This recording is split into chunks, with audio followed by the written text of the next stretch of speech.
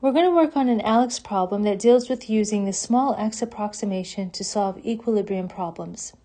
In this example, a chemist is studying the following equilibrium, which has the given equilibrium constant at a certain temperature. So we have a balanced equation and we have the equilibrium constant. He fills a reaction vessel at this temperature with 7.0 atm of nitrogen monoxide gas and 6.6 atm of chlorine gas.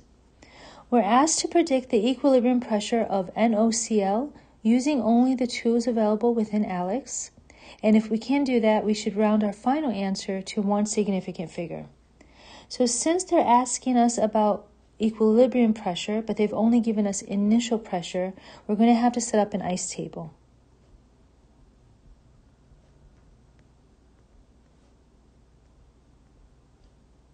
So initial pressure, change, equilibrium. For NO, our initial pressure is 7.0. For Cl2, our initial pressure is 6.6. And since they didn't give us any information about NOCl, we have to assume that's 0. For a change, it's going to be plus or minus the coefficient times x. And for these higher order equations, we have to be a little bit more specific with our pluses and our minuses. Let's examine this reaction. We start off with all reactants and no products. So this equilibrium is going to have to shift in a way that takes a little away from the reactants to make some product. So our minus is going to be on the reactant side, and our plus is going to be on the product side for this example. So the change for NO is going to be minus 2x. The change for Cl2 is going to be minus x. And for NOCl, the change is going to be plus 2x. So for equilibrium, we're just adding the initial plus the change.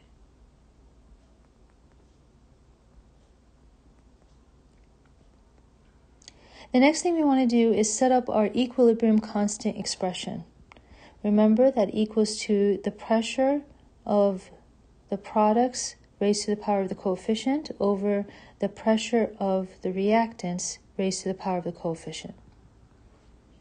I have my expression. The next thing I want to do is to plug in some numbers.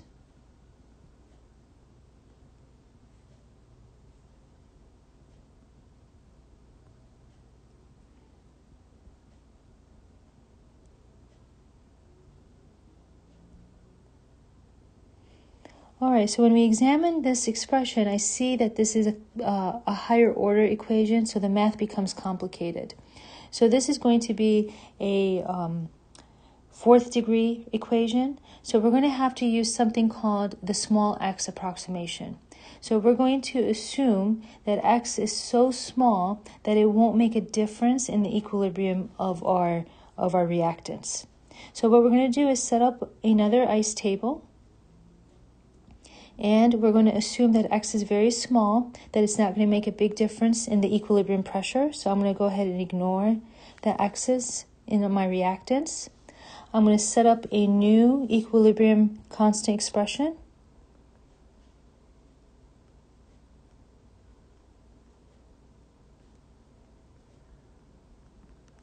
I'm going to plug in some numbers.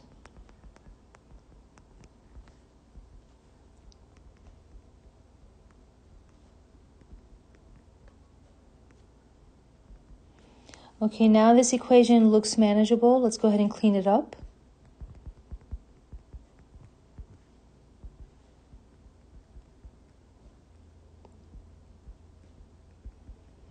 I want to get rid of my denominator by multiplying on both sides.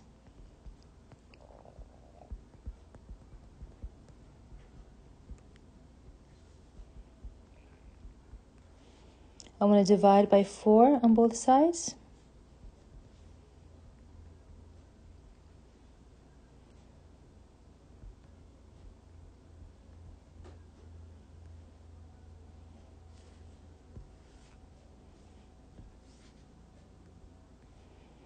I want to take the square root of both sides.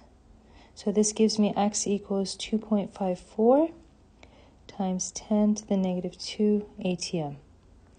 So we were able to solve for x by assuming that x is very small. Before we continue, we're going to have to check and make sure that x is very small. That's called checking the 5% rule, which states that X is less than or equal to 5% of the initial concentration or the initial pressure. So let's go ahead and check for NO first.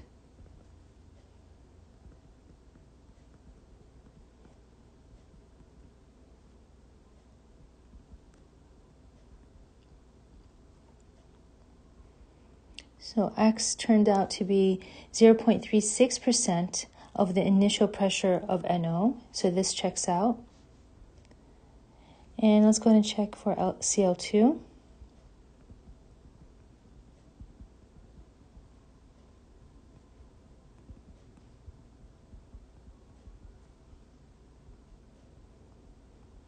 And this equals to 0.38% of Cl2's initial pressure. So since X turned out to be less than or equal to 5%, we can say that the approximation that we made is valid. And now we can go ahead and solve for the equilibrium pressure of NOCl. So at equilibrium, the pressure equals to 2x.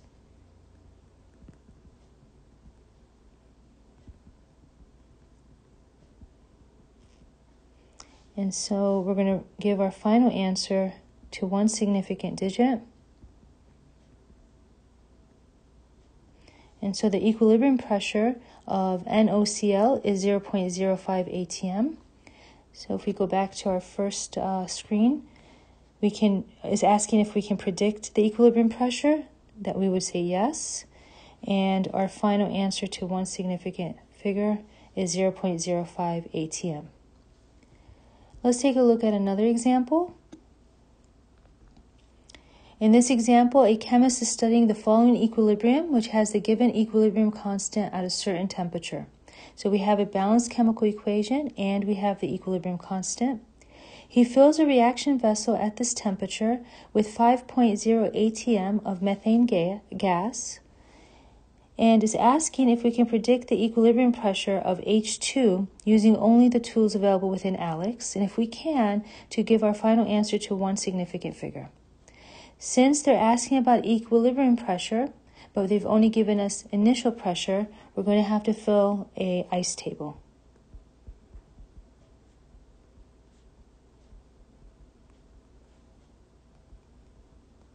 Initial, change, equilibrium.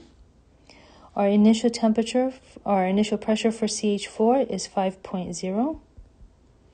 We have no information for H2 and no information for C2H2. Our change is plus or minus the coefficient times X. And because this is going to be a higher order equation, we have to make sure that we're putting our pluses and our minuses in the right spots. Since this reaction starts off with reactant and no product, we're going to have to say that the equilibrium shifts in a way that takes away from the reactants to make a little bit of product. So our change for CH4 is going to be minus 2x. Our change for H2 would be plus 3x. And our change for C2H2 would be plus x. Our equilibrium is just initial plus the change.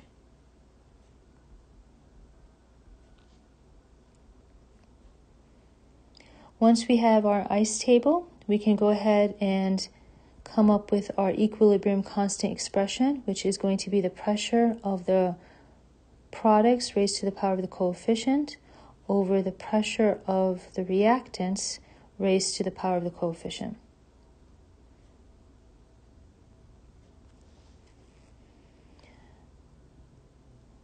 Go ahead and plug in some numbers.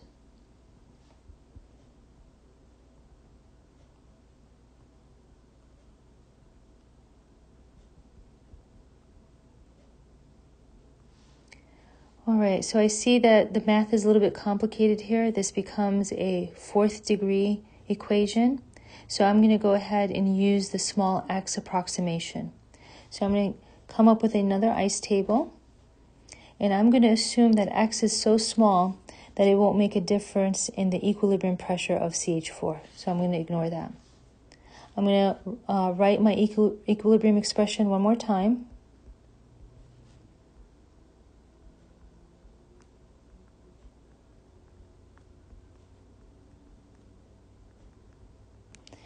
plug in some numbers.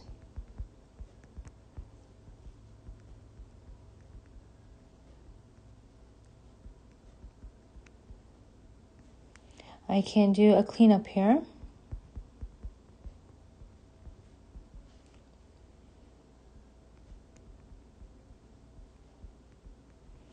I want to get rid of my denominator, so I'm going to multiply on both sides.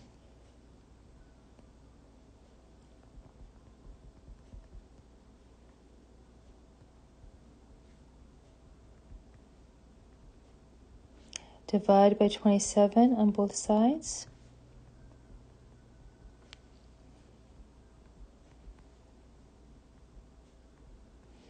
I'm going to take the fourth root on both sides.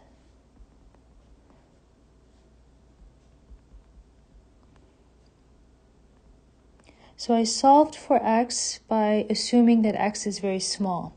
The next thing I need to do before I proceed is to check the 5% rule. So I want to check if 3.102 is 5% or less of CH4's initial pressure.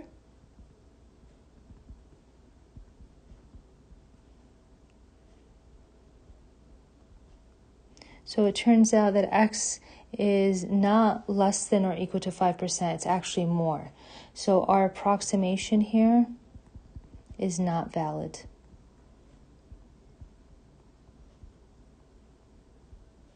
So we go back to the first question here, and it says, can you predict the equilibrium? We would have to hit no, and we wouldn't be able to answer the question. Good luck and keep practicing.